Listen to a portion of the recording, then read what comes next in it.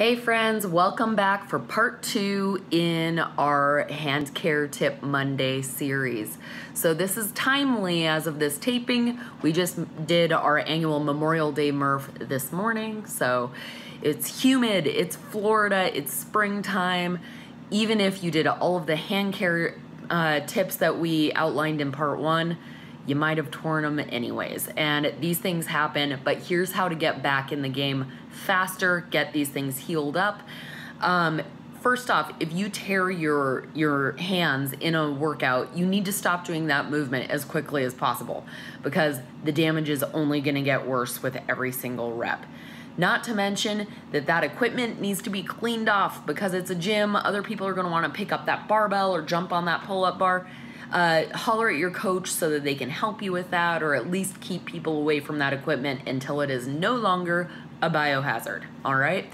So if you really are intent on finishing the rest of your workout, you need to completely swap out for movements where you're not grabbing stuff and making the damage worse, all right? First things first, gotta wash those puppies out, all right?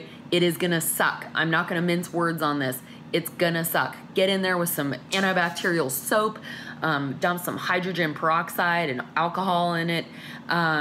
If you are a little bit more on the sensitive side, no judgment there, I would use a saline wound wash, or Neosporin makes a foaming one that's not stinging. So that's kind of nice if that's something you want to keep in your bag. I highly suggest it. The foaming one is in a little tube. It's easy to use on the go if you're in a huge rush, and at least it's sanitizing your hands, all right? Now, if you have a chunk of skin hanging over that bad boy, I personally shove it back on there until I get home. So at least I have a little bit of protection because it's really difficult to get Band-Aids, tape and everything. You can do that, but it's gonna be difficult to keep it on and in place if you're going about your day. It'll get you home, so that I would suggest that.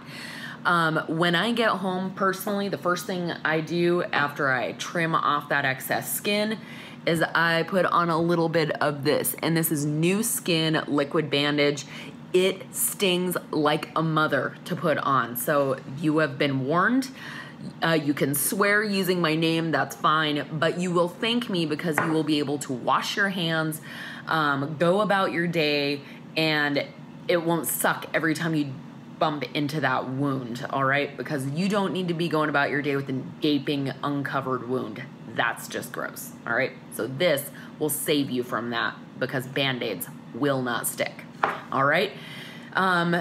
And of course, when you're at the gym, you've had this tear and everything, make sure that your equipment gets cleaned up because that's just gross if the next person's coming up and trying to use the equipment and it's still got your liquids on it, all right? So make sure that happens.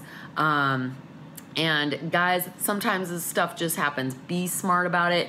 Keep on those hand care tips, and it's going to make sure that this doesn't happen quite as often. So hopefully that helps you heal up a little bit faster and get right back into training.